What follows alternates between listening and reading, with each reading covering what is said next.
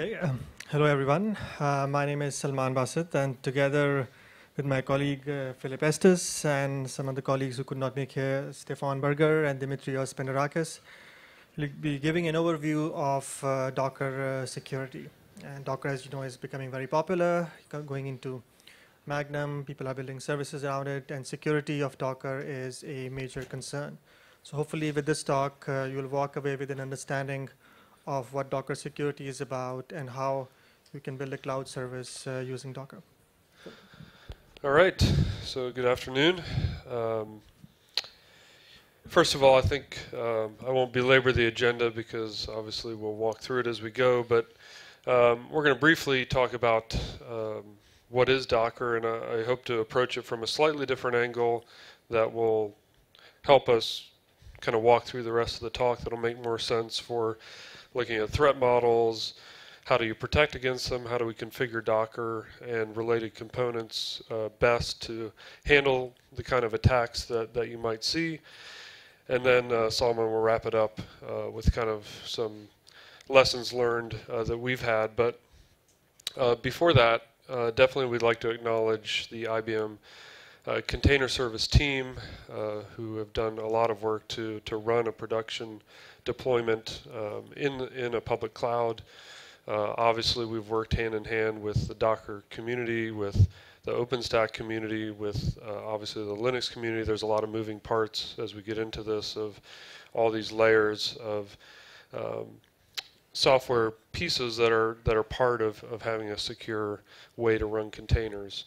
So we will walk through that with you. But first of all, I think in most talks on containers at the conference, there's an opening question about, who's heard of containers, and everyone raises their hand. We all kind of generally understand what they are. But, a minor pet peeve of mine is that the same kind of image has been used as long as I've been around Docker. And I guess as far as an introduction, I work in the upstream Docker community on behalf of IBM as a core maintainer in the Docker engine. And so I work closely with Docker Inc. through our partnership with them and also with the broader community.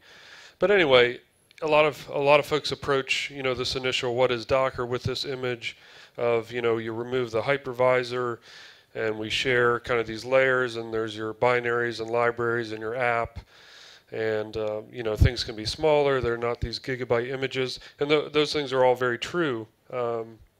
And definitely some of the space and cost savings in increased performance, definitely all those things are true. But I think a good foundation for what we want to talk about today is to see Docker as its actual isolation components that make up a container. And that's what makes it hard to really describe a container, is that it's not one unique thing.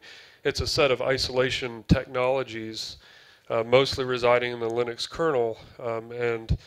If you want to know more, I know James Bottomley has a talk later this afternoon that's great on deep diving into those components, those isolation technologies that you find not just in Docker but in LXC and other container technologies. So really, a container is composed of a system that can assemble those things in a model where it feels like you're in your own system. And so in the Docker world, someone sitting down and typing Docker run Redis or Nginx feels like you're starting in some ways like a VM. You have a root file system and you can install tools in there. But in Docker's case, there's an engine that's actually in that time assembling that root file system, whether it's pulling an image from Docker Hub or from a private registry, and assembling the C groups and namespaces and capabilities, etc., to create what you think of as a container. Now, we know Docker has grown beyond just that core engine that most people know about and the Docker Hub to include things like Compose and Swarm and Machine and all these other advanced capabilities that are coming around even beyond Docker when we look at Kubernetes and Mesos. But this talk, we're going to focus looking at containers and container security specifically. Obviously, if you run Docker, there are various deployment models you might have. The simplest being I've got a host or a set of hosts that I control all those aspects of it. The code that I run in those containers on those hosts is known. Maybe it's mine. I'm a single tenant, and maybe it runs on bare metal or a VM. But anyway, I'm sort of in control of that universe. Whereas there's the multi-tenant model where I no longer am in control of all the containers running. There may be multiple tenants. The code running there may be unknown. They may be running on the same machine with virtual networks. Maybe the Docker API is exposed to various tenants. And so this model is actually much more like a VM-based multi-tenant cloud, like a public cloud offering. And that's going to be our focus because that's what we're running in the IBM Container service. That's where we have our experience of these challenges. And obviously the security challenge increases as we move toward this model of a multi-tenant. We don't know and trust all the things that we're running. So Salman is going to take it from there and talk about the threat models. Okay. So when you are running a public cloud using Docker containers, there are various types of threats that you have to guard against. And the first one being that if innocent user is running containers on a machine in your public cloud, can it be attacked by some other malicious users running apps in containers on the same machine as this user? So what are some of the possible attacks? So let's say I'm running a container on a machine in a cloud. So can other containers see which containers I have started, or what are the processes running inside this container? Then which files are used? Can other containers see which files are used by my container? Ideally, they should not be able to do that. A container is typically configured with a network stack. So if I'm using some specific networking, IPs, virtual networking, can other containers see that network stack? What is the host name of my container? Can other containers see the host name? Can they set the host name? And if my containers are doing IPC, nobody does IPC these days, but if containers were doing IPC, can other containers see? IPC stands for inter-process communication. So can other containers see how my containers are communicating with some other containers I'm running on the same host, or across source if the IPC is implemented across source? So that's an example. These are examples of attacks that other containers running on the same machine can attack another container. So ROG containers can also attack the physical host on which they are running. And such containers, these can be ROG containers, but these can also be misconfigured containers. So what are some of the examples? So with containers, is a root running inside a container also a root user on the host? And that's very important to understand because when you create a container, unlike virtual machines, there is no separate kernel running. It's essentially a Linux process that's running. And so if a Linux user inside that kernel is root, and if that's the same user on the host, there is potential for exploitation over there. Then are the CPU, memory, and network limits that are configured for this container, are they being obeyed? Is the container going to violate those limits? Can a container gain privileged capabilities? So a container can be configured, Docker containers can be started with the so-called privileged capabilities by which they have access to the capabilities of a root user on the host. Are other limits obeyed, such as creating a number of child processes or a number of file descriptors? Containers, you've seen stuff in the wild, and it's an issue across many different container-based platforms, such as Cloud Foundry and Docker containers and LXCs, that misconfigured containers or malicious containers can create lots and lots of processes. And finally, can a container mount a denial of service attack on the host, or can it try to mount the file systems of other containers? And finally, the third type of threat we want to talk about is the attacks from public internet. So I'm an innocent user. I deployed my container on the public cloud, and I hope it to run, but it can potentially be attacked from the public internet. And some of the examples include scanning of ports, guessing passwords, my containers, doing denial of service. And this threat model is similar to what we have for a VM-based cloud. So this is we're not going to talk about that, and we'll focus mostly on the first two threat models, namely protecting containers, namely raw containers attacking other containers and raw containers attacking the host. So isolating from other containers. How can we make sure that we isolate one container from the other?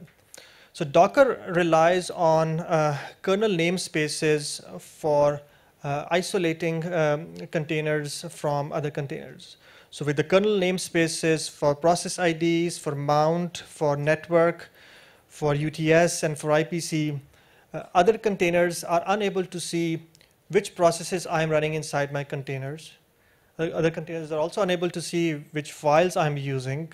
They cannot see the network stack. They cannot see any IPC communication, and they are unable to set or get the host name of my container. Another question that gets asked is, okay, so these are nice capabilities, but what about devices? If my host has various devices such as RDMA or others, can containers access them? So the devices have to be explicitly passed into the Docker container using the device option. But all of these things that are described here, they are moot if a user can create privileged containers on the host. Right? And a privileged container is something that has full access to the capabilities of the host, similar to what a root user has. So that's isolating from the host, isolating from other containers, and then there is this big issue of how do we isolate host from raw containers? And here, as you can see, there are a bunch of capabilities, mostly in Linux kernel, that are used to isolate raw containers from the host. They're being user namespaces, C groups, Linux capabilities, Linux security modules, seccomp, Docker API, and Docker engine and storage configuration. Now, Phil is going to talk about user namespaces, which he actually implemented in Docker 1.9. All right. So yeah, as Solomon said, user namespaces are I guess I'll say a new feature in Docker. They actually aren't in the Docker main release yet. They're currently in the experimental release. Docker 1.9 is in release candidate form this week, and probably will come out generally next week. But the experimental build in the 1.9 release cycle has user namespace support, and probably, at least for our talk, the key benefit that we'd like to discuss here is that I'm now able to deprivilege this root inside the container from being root outside the container. In this example, if I run a container and I mount a directory that has files owned by the root of my host, now obviously, hopefully you wouldn't do that, but we need to show some kind of example where you'd have access to do a malicious attack on the host. And in this case, if I had access to a directory in today's model, without user namespaces, when I Docker run my container, if I have access to a directory, I could actually replace the shell with my own malicious shell, or I could copy in a file from my container onto the host. But in this example, basically that's prevented because, as you can see over here, if I'm running this container and I look at its PID and I look at the UID of the user running my shell and my container, which is what I've run by running busybox, I can see that that's not actually root. And I think I was going to demonstrate, and maybe we'll save it for the end in case we have time, but since we have quite a few things to cover, maybe we'll skip it for now and see if we have time. But the important thing here to take away from user namespaces is that now when I run a container by default, the root, at least the container still has privileges as root, but it's not able to access files or any of the processes as root if it were able to break out of the container. Is that by default? No, you have to start the Docker daemon with remap root turned on. Now, the Docker community hopes that that will become a default once we sort out a lot of issues with volumes and linking, and there are other issues that come out of having unique root UIDs. But yes, that's the plan. Okay, so now we have these containers which we know due to kernel namespaces they cannot see what I'm running inside my container. With user namespaces, my root inside a container is not a root inside the host. Now let's talk about resource isolation. If I'm running a container, those containers use resources. They use CPU, they use memory, they may use disk, they may use network. And if the appropriate resource limits are not defined, then malicious containers have the potential to cripple the host on which they are running. So in this example, this shows a machine with 8 CPUs, and there's a container running which has these 2 CPUs defined. A container is running, and the container is started such that only the first 2 CPUs of the physical machine are allocated to this container with the CPU set command, as you can see. Then, at the time of Docker container creation, one can also specify the CPU share a container will get. By default, each process that is started in Linux gets a share of 1024. So one can define these shares relative to that default value. So in other words, if I'm running one container with a default share and another container with a share of 512, and both are trying to consume the same amount of CPU, this container that is started using this command will be only able to use half of the CPU relative to the other container. So that's the CPU isolation. Then there is the memory and the swap. Right? How do we make sure, how does Docker make sure that a container is going to obey the memory limits? And first of all, here there is there's the way memory and swap are configured in a Docker container. So note at the syntax of the command here that memory is configured as 2G and memory swap is configured as 2G. Swap, the way Docker command is defined, it really configures swap on top of this additional memory. So in this case, it is essentially you using zero swap memory because the main memory that is defined for the container is 2 gig. If the swap was configured as 3 gigabytes, then a gigabyte swap will be configured for the Docker. And one of the problems with the memory isolation is that by default in Linux kernel, the memory and swap accounting is not enabled. So if that's not enabled, containers have the potential to consume more memory. And moreover, so they can consume more memory, and the out-of-memory killer will kick in and kill those containers. But there is the issue of the containers not obeying the memory limit. Then there is the disk. Containers writing data to disk. If you're running hundreds of containers on the same machine, all trying to write data to their file systems, they can also potentially cripple the disk. So it's a good practice to use different disks for containers versus root file systems, and moreover define limits on how much data containers can write to the disk. The block I/O, which is part of C groups, it can be configured, but there are some challenges and problems in configuring and ensuring that the limits for this I/O are appropriately defined. Finally, there is the network piece. Now, with containers, one can use different types of networking using lib containers, using courier. So, if one is using Neutron, for example, the traffic shaping capabilities which define limits on how much a virtual machine or how much traffic can be sent on a port is configured. And by default, the network namespace, the C groups for networks are not defined inside Docker. So if you're going to use default Docker networking, you have to make sure that those limits are appropriately defined. So this slide kind of summarizes what I was mentioning earlier. The key point being that among, besides the CPU, kernel, memory, and disk, there's also the issue of processes, containers trying to do fork bombs. And there are many ways of controlling that, and one possible way is through C groups. The C groups for process IDs or PIDs support does not exist in kernel yet, but it's coming soon in kernel 4.3. There are also some challenges on enforcing the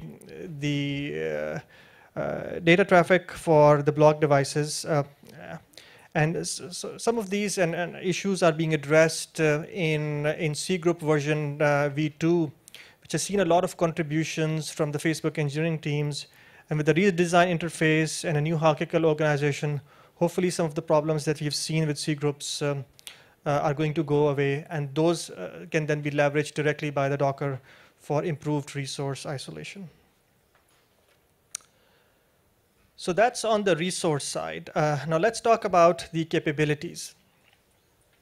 So again, going back to the story that containers cannot see what's running. They are isolated from the root. Their resource is isolated, but they may still have all the capabilities for executing various system calls. Right? Kernels by default share the kernel. Containers by default share the kernel with the host. And if they can execute various types of system calls, that can be exploited by a hacker to potentially gain access to the root. So to protect against that, the first line of defense is Linux capabilities. Make sure that the containers and what Linux capabilities do is that in the old days there used to be just two types of users, root and not root, and root will have all the capabilities. But starting, I think, in Linux kernel 2.2622 or somewhere nearby, the Linux capabilities were defined such that all the privileges of root user were broken down into a smaller set of capabilities. So what are those capabilities? For example, ability to load a kernel module. Can a Docker container load a kernel module? Can it mount file systems? Can it perform network administration operations? So Docker by default, there are about 37 capabilities, and Docker drops a majority of them. And the numbers are not important here. It depends on the how powerful a capability here is. But in this example, so because the Docker drops the mount capability, the figure shows that a Docker container is unable to mount a file system, but it can perform the regular I/O operations using open and close. So, Linux capabilities. So that's great. We can restrict how much capabilities are available to a process, but that's not enough. We would like to be able to use the Linux security modules such as AppArmor or SC Linux to restrict what is available for a Docker, what a Docker container can do. And a popular platform for running Docker containers is Ubuntu, and on Ubuntu, AppArmor is the popular choice for a Linux security module. So, in a nutshell, what does AppArmor do? So previously, as we saw with the capabilities that we can restrict, which system calls or sets of system calls a container can execute.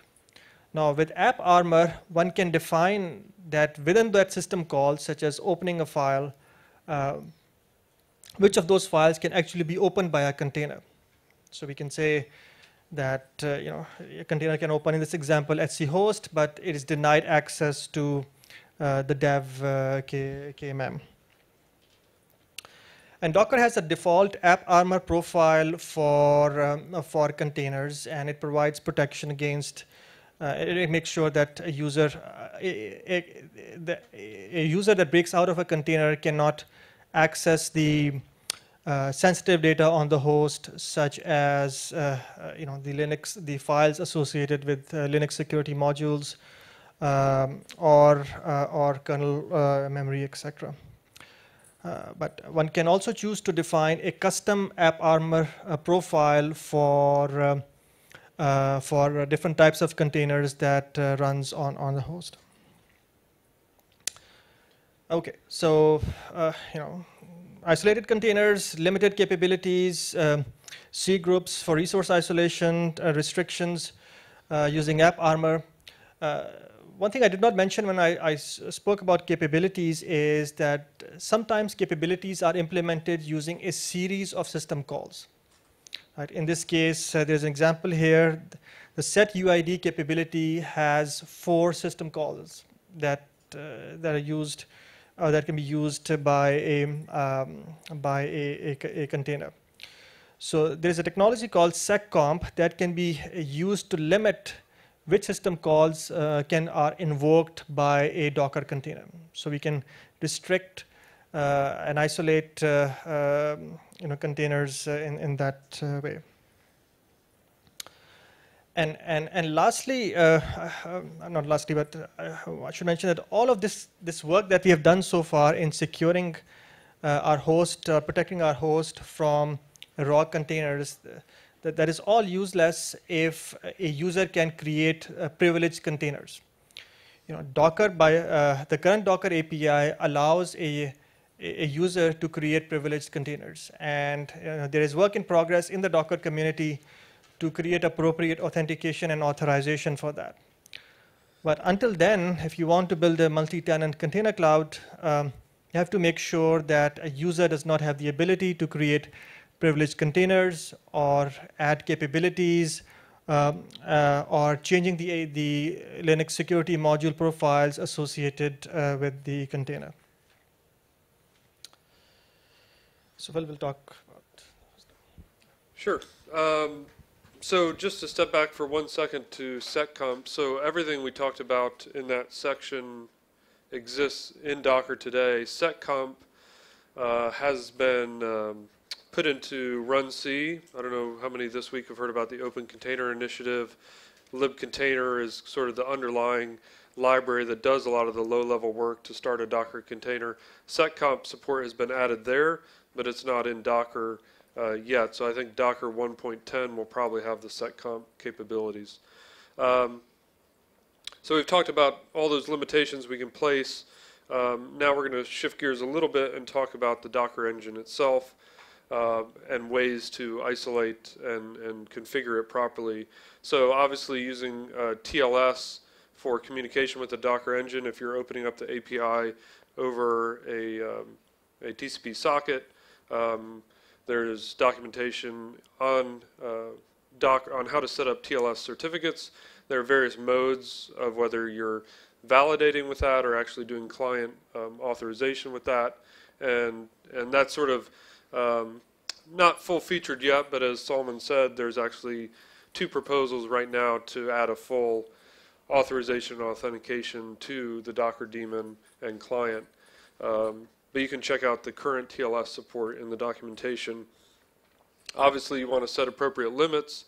Some of the things we've talked about, limiting opening huge amounts of file, resources, number of processes. And there's a good tool that the Docker community and Docker Inc. Security team have been working on, the CIS benchmark. We have the link here, and the Docker Bench tool, which was announced at DockerCon this summer. Um, and there's a lot of links in our slides, and obviously some of you have been taking pictures, but we'll also post these on SlideShare, so you can easily get to a lot of these resources later. But anyway, the Docker Bench tool is very useful for running through a set of recommended security checks on your configuration. And then, as many of you know, the Docker storage setup is configurable. There are many back-end storage drivers available. A couple of our experiences: consider using Device Mapper, which is block versus file oriented. If it's possible in your environment, setting the default file system of containers to read-only, which of course you can use volumes for data. If you need write access to areas, you can use volumes for that. And then something Solomon has worked on upstream, bind-mounted files in Docker have no quota. So again, that's another loophole for a malicious container to try and basically DOS your host. If you can make those read-only, that limits that capability. And then also in that ecosystem we showed at the beginning, the Docker registry is a key component, whether you're running a private registry. Obviously Docker Hub is running the V2 implementation, but if you are using your own registry, the images that you're going to run are obviously going to be pulled from your registry. And currently the V1 registry is deprecated, and will probably in a couple of Docker releases go out of, actually the Docker engine will disallow access to the V1 registry, mainly because of its original weaknesses. There are many blog posts on these topics you can find yourself. I think we're running a little short on time, so I won't delve into what you can read here, but the V2 API and the implementation in Go were worked on earlier this year in the community. Docker 1.6 was the first engine release which officially supported the V2 API. The most important piece being that now all content is addressable with a strong cryptographic hash rather than the random layer IDs in V1. So now you can have safe distribution, and signing and verification is now available. I don't know how many people have heard of Notary. Docker Content Trust is kind of the branding Docker has put around that, but the Notary tool now allows for full signing and verification through that, and there's some great demos if you look back at the DockerCon July content on what that can prevent as far as malicious attacks on your registry data. And again, there are also performance improvements because now these digests and the manifests that describe them allow for an easier path to pulling all the content for an image. So that's a quick overview of the engine configuration and registry. And Solomon's going to go on to potential attacks. Right. So when you're running containers, as I mentioned, one common problem seen across different types of containers is fork bomb. Containers misconfigured or malicious can just try to create a lot of processes. So there has to be appropriate protection against that. And as I mentioned, that with Linux kernel 4.3, limiting the number of processes that can be created using C groups, that support will be coming there. But until then, you have to use your own custom solution to protect against that. There are resource exhaustion attacks. So there are three types of files that are so-called bind-mounted inside a container. So there are no resource there are no quotas defined on these files. And again, there are multiple solutions. One can make the whole file system read-only, or have some watchdog daemons to protect against that. And lastly, and this is perhaps very important, that all of the good things we have done cannot protect a container from from a user misconfiguration. So, for example, if a user deploys a package Nginx or MySQL, expose it on the internet, does not use strong passwords or does not follow the appropriate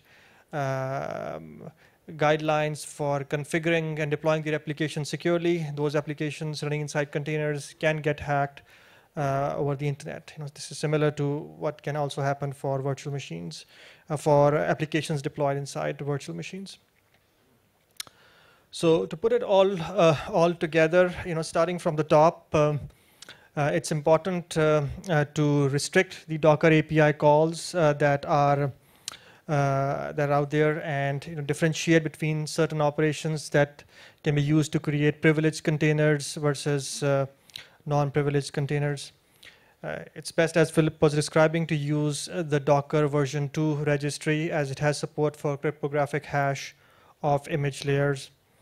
Docker uses kernel namespaces for isolating containers from other containers. You have to make sure that all containers actually do end up using kernel namespaces and cannot arbitrarily drop the use of this.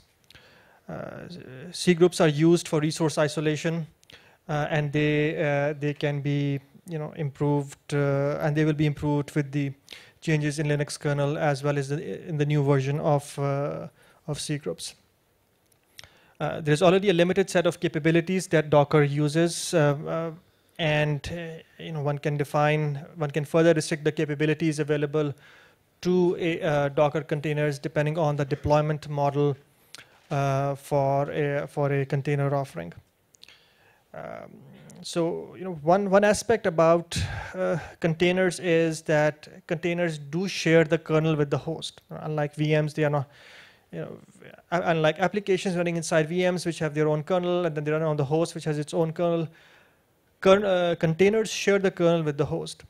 But the important thing to keep in mind here is that because of the restrictions, because we limit the capabilities available to containers, because we can define Linux security module profiles for restricting file or capabilities access, and because we can further restrict what can be used, which system calls can be invoked, one can greatly reduce the attack surface for containers.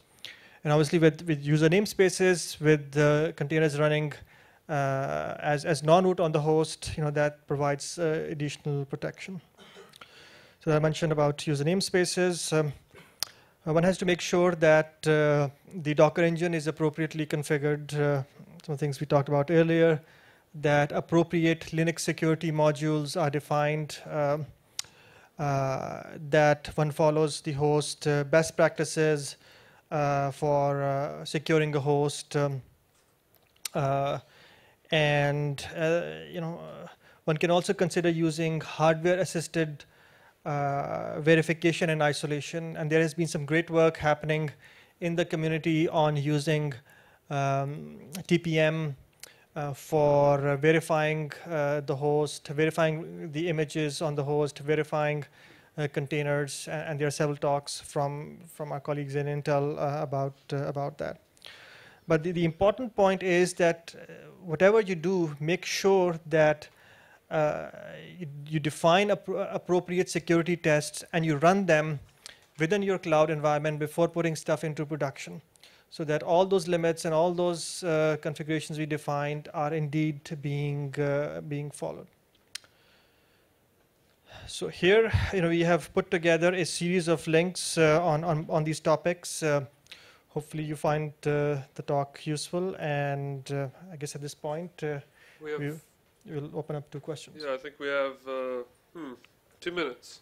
So. A quick question.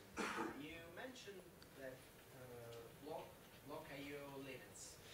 Wasn't that enforced only if the actual block scheduler on the device was CFQ? So I guess the block, there is the block IO limits, and then how the block IO limits are currently configured in the C groups for Docker. First of all, only the buffer, the limits for direct I/O are enforced. The buffered I/O limits are not enforced. And for direct I/O, some of the options that are available don't quite work well, and they depend on the Linux kernel version. So there are some issues there. So that's fine. Yeah, that's why there's some C group improvement that's still coming that will hopefully improve, some of those weaknesses that we mentioned. Yes. There are a lot of options that you can configure just for security, right?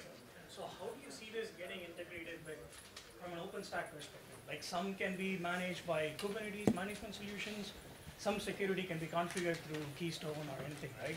Is there any integration work or even a tool that can do that?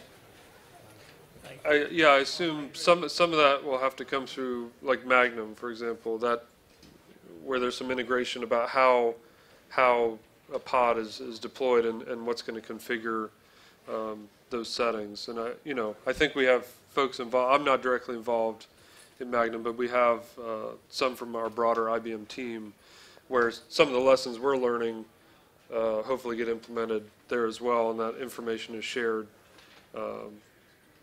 That's not a perfect answer, but yes, I think there has to be that sharing of, how do we configure these so that everyone's not doing things a different way and missing some key issues that may leak through if someone doesn't understand how, the best practice. Okay. I think we're over limit. This is sort of, I've got this headset on that makes me feel like I should sell something, but this is free. If you do want a postcard, this is not related to security or Docker, but open source and open governance has been kind of a keystone of IBM's involvement in OpenStack, Cloud Foundry, Docker. So this is a book that myself and a colleague wrote. It's an ebook form if you want a download link. I've got postcards. If you don't, that's fine too. So. Now you can get two. Yeah, two for one for the next 5 minutes. I will tweet the SlideShare link of the talk. At EstusP is my Twitter handle, and I'll throw in some hashtags to make it findable, maybe. Thank you.